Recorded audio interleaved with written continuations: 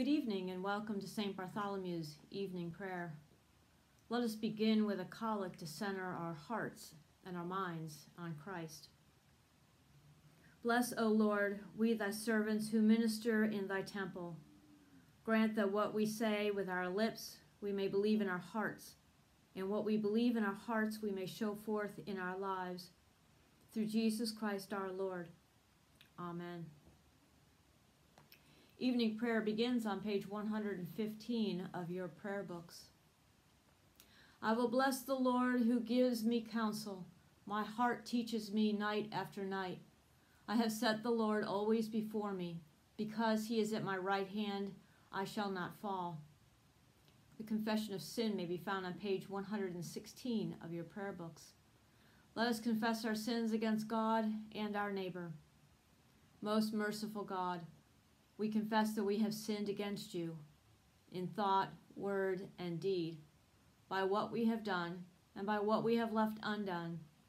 We have not loved you with our whole heart. We have not loved our neighbors as ourselves. We are truly sorry and we humbly repent.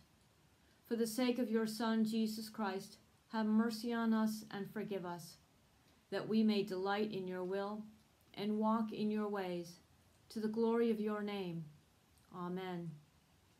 Almighty God, have mercy on you, forgive you all your sins through our Lord Jesus Christ, strengthen you in all goodness, and by the power of the Holy Spirit, keep you in eternal life. Amen. O God, make speed to save us. O Lord, make haste to help us. Glory to the Father, and to the Son, and to the Holy Spirit, as it was in the beginning, is now, and will be forever. Amen. Alleluia. O gracious light may be found on page 118 of your prayer books. O gracious light, pure brightness of the ever-living Father in heaven, O Jesus Christ, holy and blessed, now as we come to the setting of the sun, our eyes behold the vesper light. We sing your praises, O God, Father, Son, and Holy Spirit. You are worthy at all times to be praised by happy voices, O Son of God, O Giver of life, and to be glorified through all the world. The psalm appointed for this evening is Psalm 106, Part 2, beginning on page 743 of the Book of Common Prayer. It can also be found in the PDF file. We will read it in unison.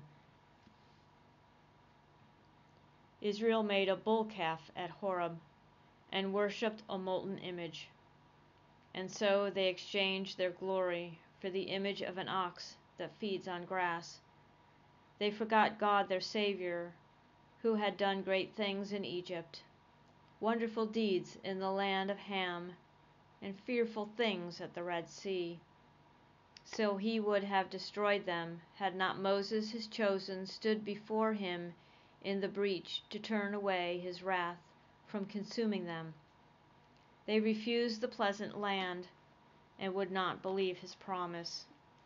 They grumbled in their tents, and would not listen to the voice of the Lord. So he lifted his hand against them, to overthrow them in the wilderness, to cast out their seed among the nations, and to scatter them throughout the lands. They joined themselves to Baal Peor, and ate sacrifices offered to the dead. They provoked him to anger with their actions, and a plague broke out among them. Then Phinehas stood up and interceded, and the plague came to an end. This was reckoned to him as righteousness throughout all generations forever. Again they provoked his anger at the waters of Meribah, so that he punished Moses because of them. For they so embittered his spirit that he spoke rash words with his lips. They did not destroy the peoples as the Lord had commanded them. They intermingled with the heathen and learned their pagan ways, so that they worshipped their idols and became a snare to them. They sacrificed their sons and their daughters to evil spirits. They shed innocent blood, the blood of their sons and daughters, which they offered to the idols of Canaan, and the land was defiled with blood. Thus they were polluted by their actions, and went whoring in their evil deeds. Therefore the wrath of the Lord was kindled against his people, and he abhorred in their inheritance. He gave them over to the hand of the heathen, and those who hated them ruled over them. Their enemies oppressed them, and they were humbled under their hand. Many a time did he deliver them, but they rebelled through their own devices, and were brought down in their iniquity. Nevertheless, he saw their distress when he heard their lamentation. He remembered his covenant with them, and relented in accordance with his great mercy. He caused them to be pitied by those who held them captive. Save us, O Lord our God, and gather us from among the nations, that we may give thanks to your holy name, and glory in your praise. Blessed be the Lord, the God of Israel, from everlasting to everlasting. And let all the people say, Amen. Hallelujah. Glory to the Father, and to the Son, and to the Holy Spirit, as it was in the beginning, is now, and will be forever.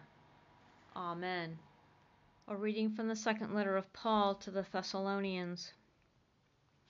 As to the coming of our Lord Jesus Christ, and our gathering together to him, we beg you, brothers and sisters, not to be quickly shaken in mind or alarmed, either by spirit, or by word, or by letter, as though from us, to the effect that the day of the Lord is already here.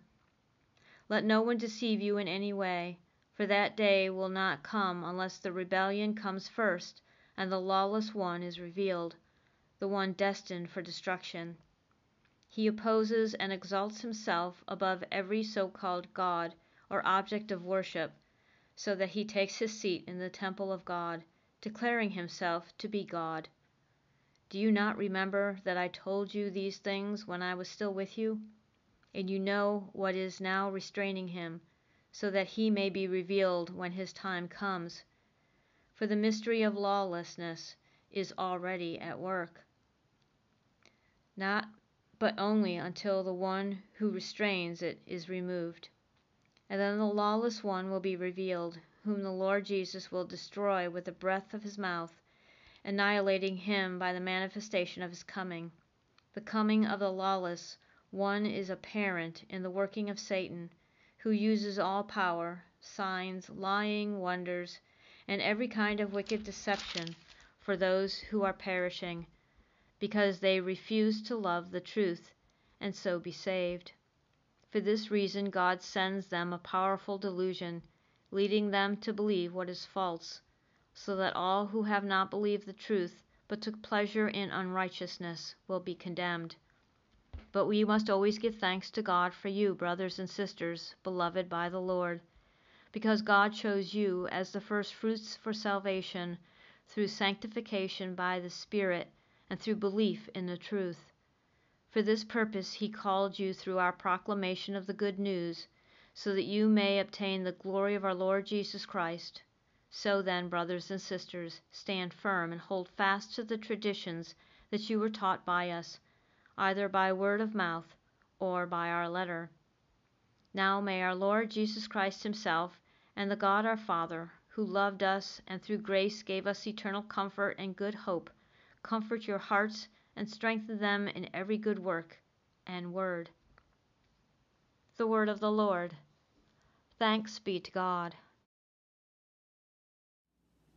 Let us pray together the Song of Mary, the Magnificat, found on page 119 of your prayer book. My soul proclaims the greatness of the Lord. My spirit rejoices in God my Savior, for he has looked with favor on his lowly servant. From this day all generations will call me blessed. The Almighty has done great things for me, and holy is his name. He has mercy on those who fear him in every generation. He has shown the strength of his arm. He has scattered the proud in their conceit. He has cast down the mighty from their thrones, and has lifted up the lowly. He has filled the hungry with good things, and the rich he has sent away empty. He has come to the help of his servant Israel, for he has remembered his promise of mercy. the promise he made to our forefathers, to Abraham and his children forever. Glory to the Father, and to the Son, and to the Holy Spirit, as it was in the beginning, is now, and will be forever. Amen. A reading from the Gospel according to Luke. When Jesus returned, the crowd welcomed him, for they were all waiting for him. Just then there came a man named Jairus, a leader of the synagogue. He fell at Jesus' feet and begged him to come to his house, for he had an only daughter, about 12 years old, who was dying. As he went, the crowds pressed in on him. Now there was a woman who had been suffering from hemorrhages for 12 years, and though she had spent all she had on physicians, no one could cure her. She came up behind him and touched the fringe of his clothes, and immediately her hemorrhage stopped. Then Jesus asked, "Who touched me?" When all denied it, Peter said, "Master, the crowd's around you and pressing in on you." But Jesus said, "Someone touched me, for I noticed that power had gone out from me." When the woman saw this, she could not remain hidden. She came trembling, and falling down before him, she declared in the presence of all the people why she had touched him, and how she had immediately healed. He said to her, "Daughter, your faith has made you well. Go in peace." While he was still speaking, someone came from the leader's house to say, "Your daughter is dead. Do not trouble the teacher any longer." When Jesus heard this, he replied, "Do not fear. Only believe, and she will be saved."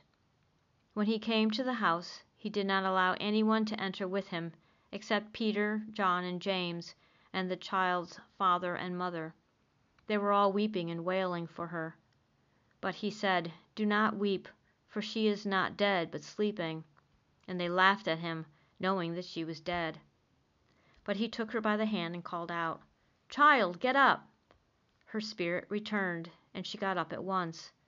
Then he directed them to give her something to eat. Her parents were astounded, and he ordered them to tell no one what had happened. The Gospel of the Lord. Thanks be to God. Our liturgy continues with the Song of Simeon, found on page 120 of your prayer book. Lord, you now have set your servant free to go in peace as you have promised. For these eyes of mine have seen the Savior, whom you have prepared for all the world to see, a light to enlighten the nations, and the glory of your people Israel. Glory to the Father, and to the Son, and to the Holy Spirit, as it was in the beginning, is now, and will be forever.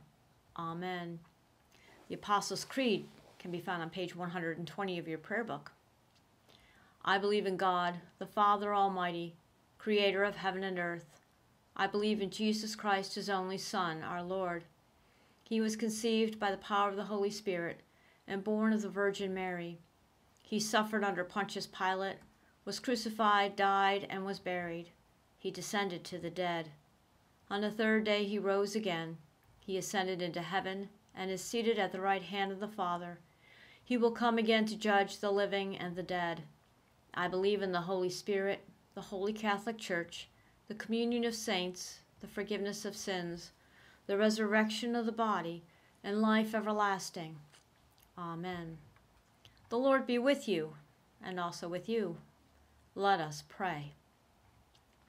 Our Father in heaven, hallowed be your name.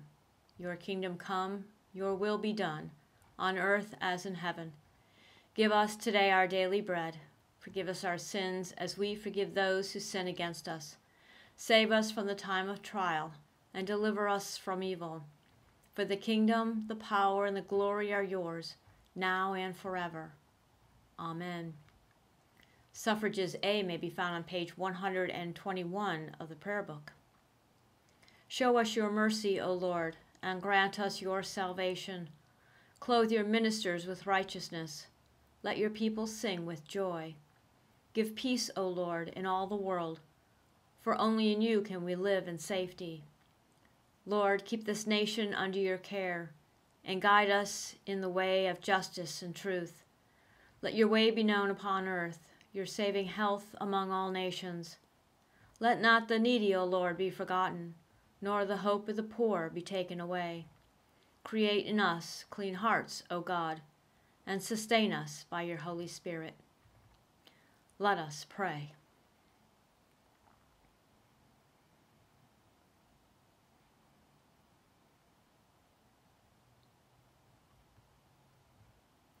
Lord Jesus Christ, by your death you took away the sting of death.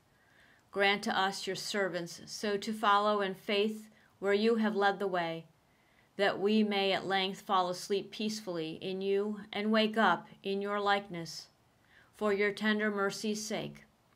Amen. Keep watch, dear Lord, with those who work or watch or weep this night. Give your angels charge over those who sleep. Tend the sick, Lord Christ. Give rest to the weary. Bless the dying. Soothe the suffering. Pity the afflicted. Shield the joyous.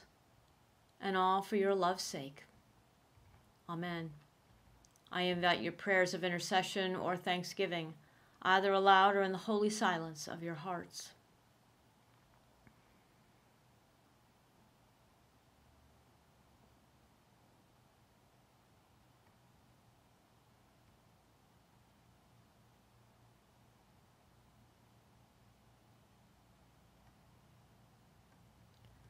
Please join me for the prayer for general thanksgiving found on page 125 of your prayer book.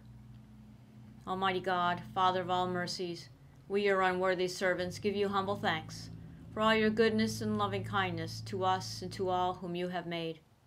We bless you for our creation, preservation, and all the blessings of this life, but above all for your immeasurable love in the redemption of the world by our Lord Jesus Christ, for the means of grace and for the hope of glory.